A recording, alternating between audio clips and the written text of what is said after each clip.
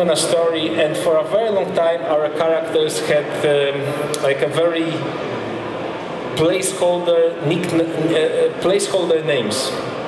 So, for example, there's a character in our game named Hakon, but for a very long time, for some reason, like the narrative designer said, okay, we'll think of a cool name later, so they named him Abdul.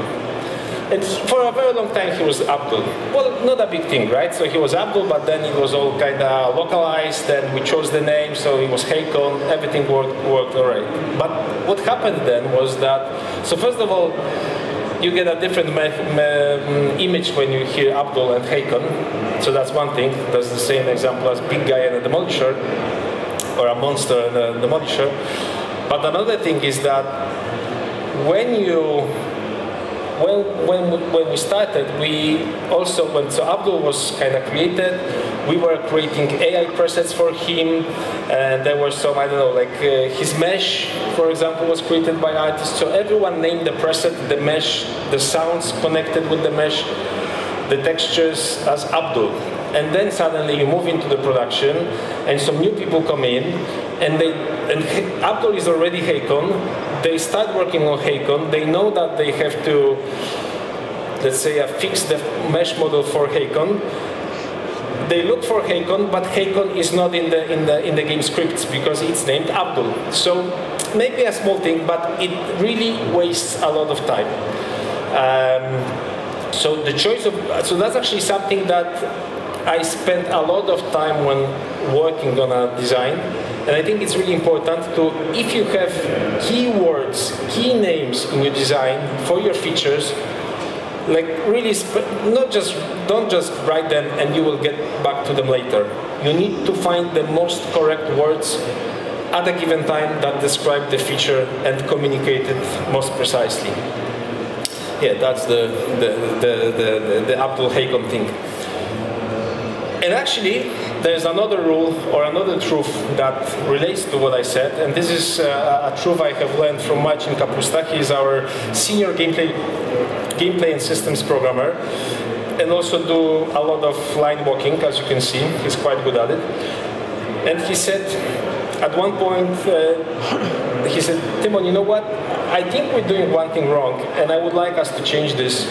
I think we should always refactor and optimize everything that we have in the game. Always update your project so it really represents the most up-to-date version of what you're working on. And as I said, when you work on a big project, we also had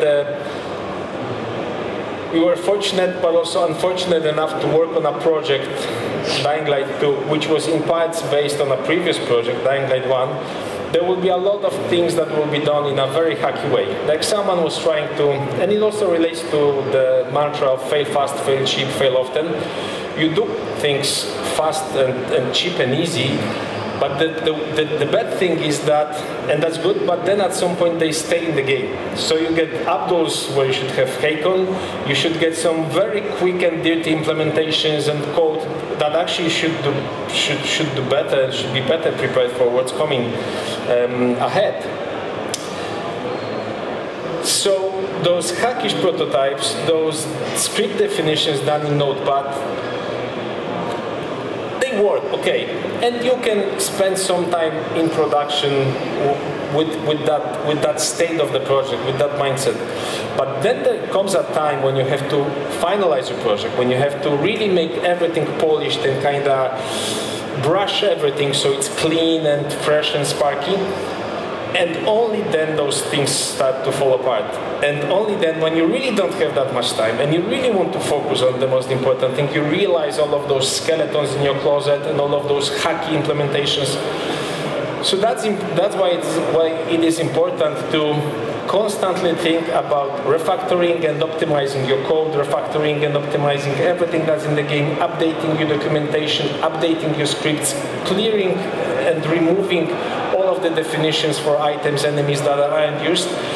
This really saves a lot of time at the end of the project, where the time is really crucial.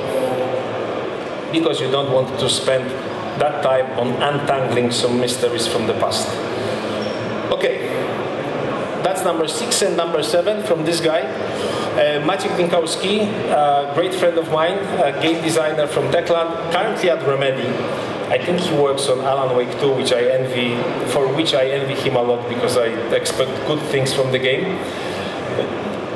His name is Maciek, but he was kind of presenting himself saying Magic, hey, I'm Magic, which felt kind of funky to me, but he really is like a magic type of guy. He has a lot of energy, he has a lot of passion, he shares his knowledge, he shares that energy with everyone, so really a guy to love. And one thing he said, that simple beats complex. And again, we kind of get back to what I said previously about optimizing and refactoring, maybe also a little to fail fast, fail cheap, fail often. That is the truth. As game designers, I think mostly, but maybe also as game developers, we want to really create things that are like, that we can be proud of, that are complex and big and interconnected, etc., etc. But that's not true. Like, the complexity comes from the fact that you have simple systems in your game and they work together. Always think about how you can simplify your designs. Also because, well, simple things are simpler. They are simpler to implement. They work in a clearer way in the game. They impact the experience in a more predictable way. They are also simpler to iterate and also simpler to explain to players. And I have something that actually what you see here is a thing that a lot of players hate. It's like the Ubisoft way of tutorialization, where you have 3 panels where explain how the feature works. I understand the hate. I'm not sure I agree with it, because I think this is, I'm using this as a test to see if the feature is designed in the most effective way. If you are able to explain your feature using those 3 panels, if you can distill how it works into those 3 simple steps, you do this, then this happens, and you get this as a reward, then it means that it really is simple. And then it means that it can really contribute to the game without making it too complex, without making it too unpredictable for the players and too unclear for the players. And but that's one test. I'm using this actually quite a lot when I work with game designers, junior game designers.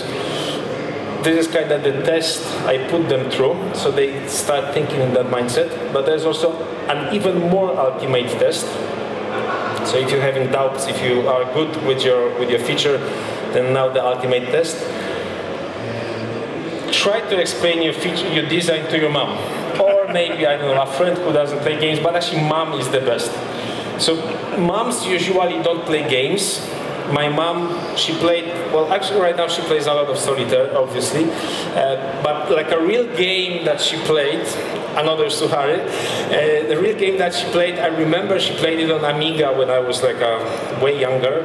It was called Baba Yaga. I don't remember much about the game, but it was like a Baba Yaga character walking through a forest doing stuff. For some reason, it really kind of engaged her and enchanted her a lot. But I think that's the only real game that she played and completed. So if I really want to kind of make sure that it's easy enough, it's simple enough, I try to explain that to my mom. Usually I fail, okay? I think that at one point I'll be able to do that, but it's also a very nice interaction with moms, so like always appreciated. So that's number 7. Number 8, it's actually an East African proverb. I didn't learn this from this guy, though I would like to smoke what he has in his pipe. So the proverb is, you probably know this, it takes a village to raise a child. But of course, we're not raising a child, we are making video games. So it takes a village to make a game. Why? Well, all due respect, the beautiful, amazing, full of knowledge lady on the screen. If you would like to record this, I know this is not true anymore, unfortunately, but if you would like to record this, her speech to the nation, we will just need to put Queen Elizabeth in the chair, put a desk next to her, in a room, start the camera rolling, that's it. If you would like to mimic that in a video game, then it's engine programmer, rendering programmer, QA tester, CA artist, 3D modeler, texturator, QA tester again.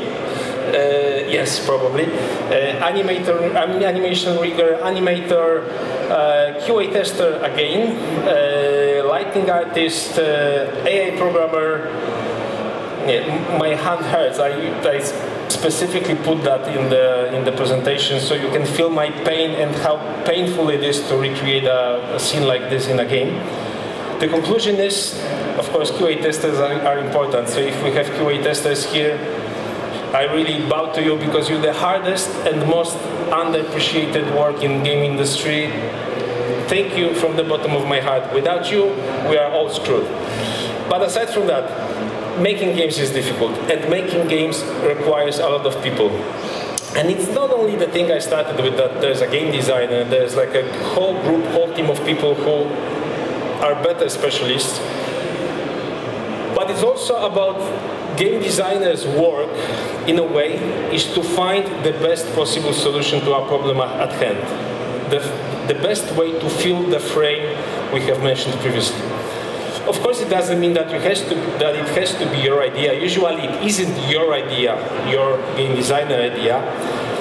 But of course, you have your ideas. And so, first of all, you talk with other people to learn holes in your ideas. They look at those things from their perspectives. The programmer knows how the code works, how everything is structured in the engine.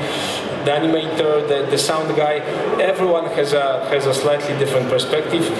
And most probably you forgot about some of those dependencies. So that's why it's important to have that village of people around you to make sure that your feature will work. Another thing is, okay, so that's it. And of course, we are also different people. And being different people, we perceive things differently. So I have the saying that, okay, if there's something in the game I don't like or I like, I know that behind me there's a group of people who think like me, who will also like it or dislike that feature. That's one thing. But another thing is that this is just a group of people that will play the game, and there will be way more people that will have a different outlook. That's why it's important to have that village behind you and back you up.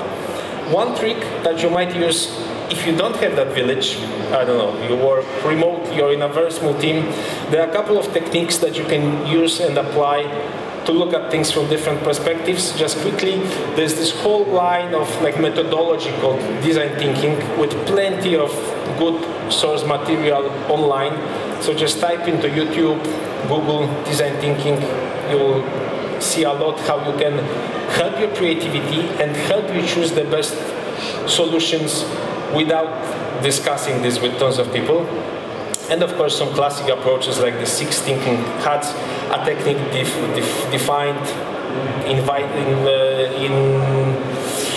invented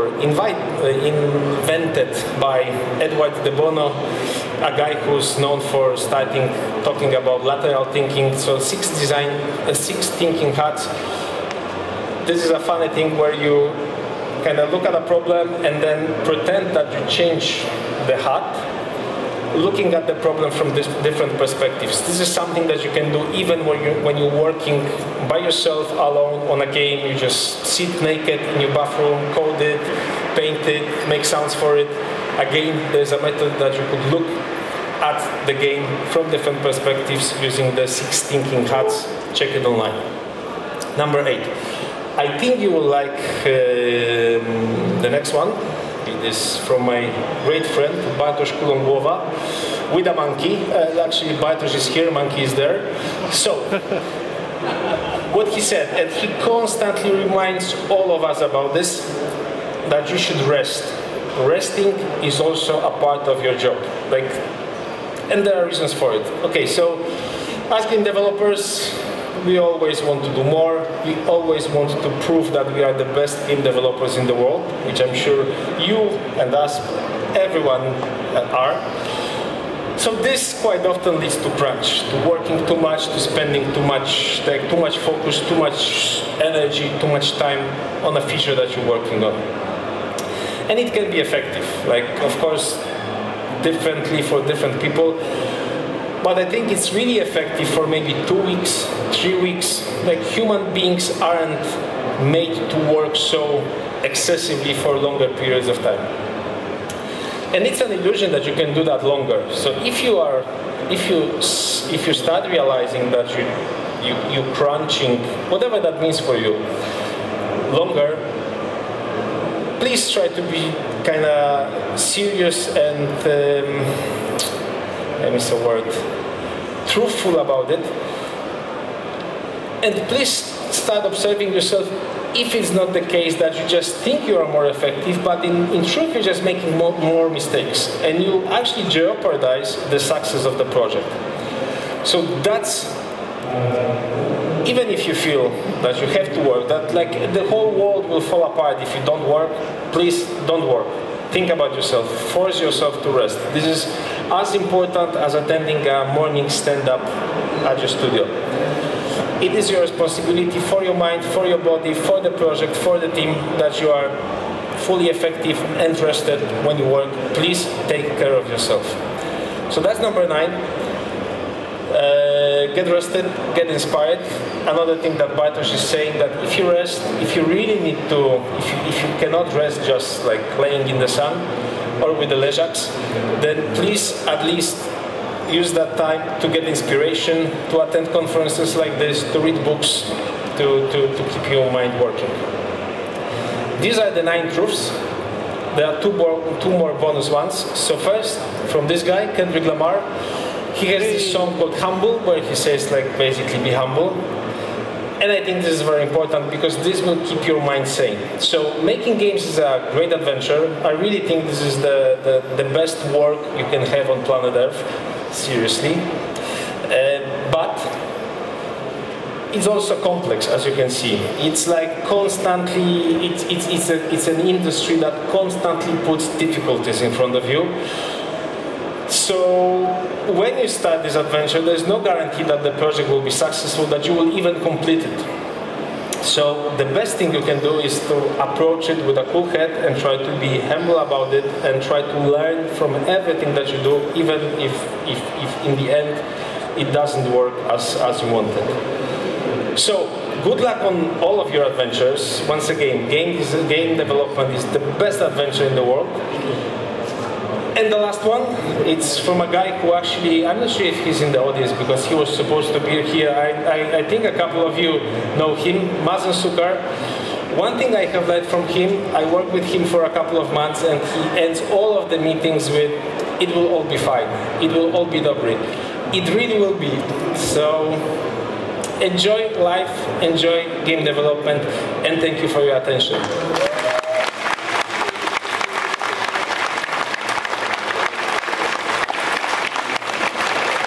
There is a QA session, so if you have any questions, I can actually answer them.